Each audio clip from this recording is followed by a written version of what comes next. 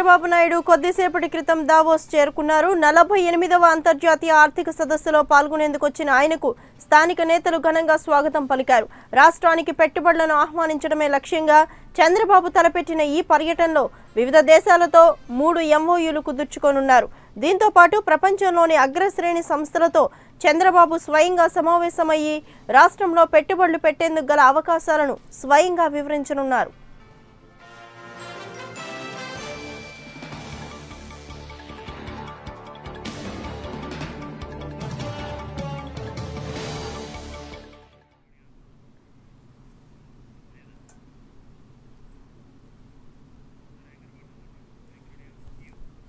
CM Chandrababu Naidu కొద్దిసేపటి క్రితం Davos చేరుకున్నారు. 48వ అంతర్జాతీయ ఆర్థిక సదస్సులో పాల్గొనేందుకు వచ్చిన ఆయనకు స్థానిక నేతలు ఘనంగా స్వాగతం పలికారు.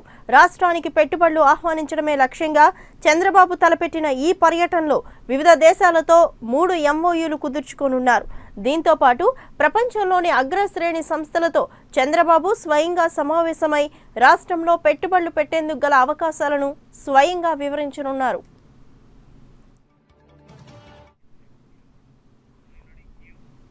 ఇక చంద్రబాబు దావోస్ పర్యటనకు సంబంధించి మరింత సమాచారం మా ఇన్పుట్ ఎడిటర్ శ్రీనివాస్ అడిగి తెలుసుకుందాం. శ్రీనివాస్, చెప్పండి, మొత్తంగా దావోస్ లో చంద్రబాబు పర్యటన ఎన్ని రోజులు కొనసాగే అవకాశం ఉంది? అలాగే ఏ సంస్థలతో MOUలు చేసుకోనున్నారు? 4 రోజుల పాటు పర్యటన కోసం ముఖ్యమంత్రి చంద్రబాబు నాయుడు బృందం ఈ రోజు దావోస్ కు చేరుకుంది. మొదట జ్యూరిక్ చేరుకున్న తర్వాత రాత్రి 10:30 ప్రాంతానికి వీరు దావోస్ కు చేరుకుంటారు. ప్రపంచ ఆర్థిక సదస్సులో ఈసారి 4వసారి ముఖ్యమంత్రి ఈ సదస్సుకు హాజరవుతున్నారు. ఈసారి ప్రత్యేకత దేశ ప్రధాని ఈ రోజు ఈ సదస్సుకు హాజరవుతున్నారు కాబట్టి చాలా కీలకమైన సదస్సుగా పేర్కొంటున్నారు. ప్రపంచ దేశాలకు సంబంధించిన అనేక మంది ఆర్థికవేత్తలు అలాగే వివిధ దేశాల నుండి పెట్టుబడులను ఆకర్షించే లక్ష్యంతో ముఖ్యమంత్రి చంద్రబాబు నాయుడు బృందం దావోస్ కు చేరుకుంది. ఇప్పటికే ఆంధ్రప్రదేశ్ లో ఉన్న వనరులు అలాగే ఇక్కడ ప్రభుత్వం పరిశ్రమల ఏర్పాటుకు సంబంధించి కానీ ఇతర సంస్థల ఏర్పాటుకు సంబంధించి ఇక్కడ ప్రభుత్వం ఎటువంటి సౌకర్యాలు కల్పిస్తుందనేది ప్రపంచ వేదికగా కూడా పారిశ్రామికవేత్తల బృందం కూడా వెళ్ళింది. కాబట్టి పరిశ్రమల ఏర్పాటుకు అనువైన ప్రాంతంగా ఆంధ్రప్రదేశ్ ను ప్రపంచ స్థాయిలో ప్రతిబింబింప చేసేందుకు ముఖ్యమంత్రి ఈ దావోస్ పర్యటన ఉపయోగించుకుంటున్నారు. లోకేష్ తో పాటు యనమల రామకృష్ణుడు ఇతర అధికారులు కూడా ముఖ్యమంత్రి వెంట వెళ్లారు. వాస్తవానికి తొలి రోజు ప్రపంచ ఆర్థిక వేదికపై ముఖ్య వక్తగా ఈసారి చంద్రబాబు నాయుడు ఉండబోతున్నారు. కీలక అంశాలపై ఆయన ప్రసంగం సాగబోతోంది. స్వతహాగా MA ఎకనామిక్స్ పట్టభద్రుడు కాబట్టి ఆయన ఎకనామిక్స్ రంగంపై ఎంతో పట్టు ఉంది.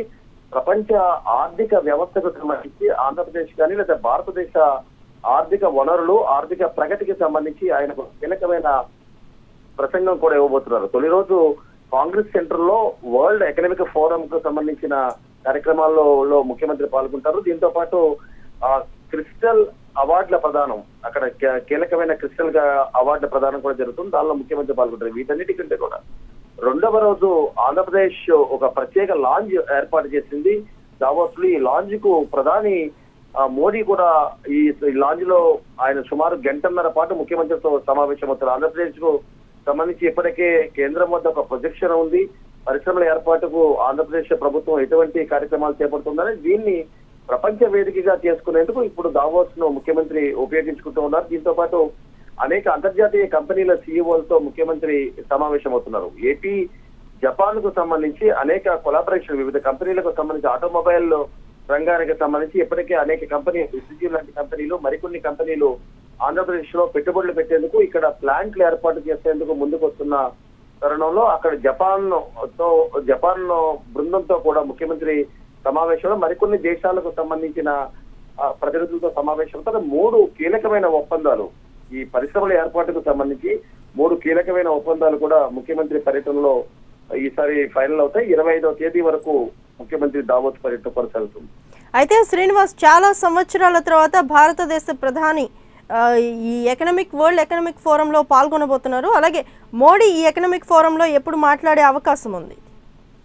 15 సంవత్సరాల తర్వాత ఒక భారత ప్రధాని ఈ దావోస్ సదస్సుకు హాజరవుతున్నారు. కాబట్టి పరిశ్రమల ఏర్పాటుకు ఒక పక్క ఆంధ్రప్రదేశ్ లో ఉన్న పరిస్థితులలో ముఖ్యమంత్రి అక్కడ దావోస్ వేదికగా చెప్తా ఉంటే, మరొక పక్క భారతదేశం అంటే అభివృద్ధి పదంలో దూసుకుపోతున్న భారత్ లో వివిధ విదేశీ సంస్థలకు సంబంధించిన పెట్టుబడులు రాబట్టేందుకు ఇక్కడ లక్ష్యంతో ప్రధాని అక్కడ ప్రసంగం చేస్తారు. ఈ ప్రధాని ప్రసంగంలో కూడా ఇక్కడ ఉన్న వనరులు కానీ ఇక్కడ ఉన్న అవకాశాలని ప్రపంచ వేదిక పైన ఆయన ఫోకస్ చేస్తారు. ఈ ఫోకస్ అనుగుణంగానే అక్కడ పారిశ్రామికవేత్తలను ఆంధ్రప్రదేశ్ కు తీసుకొచ్చేందుకు లేకపోతే భారతదేశానికి తీసుకొచ్చేందుకు ప్రయత్నం చేస్తున్నారు.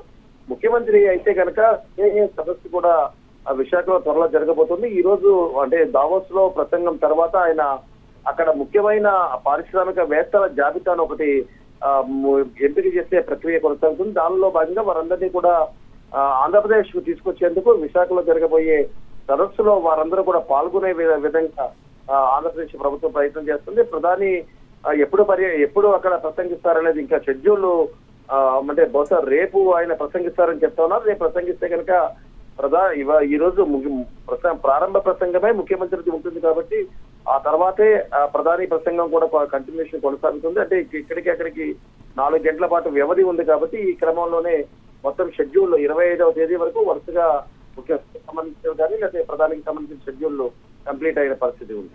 Right, thank you Srinivas.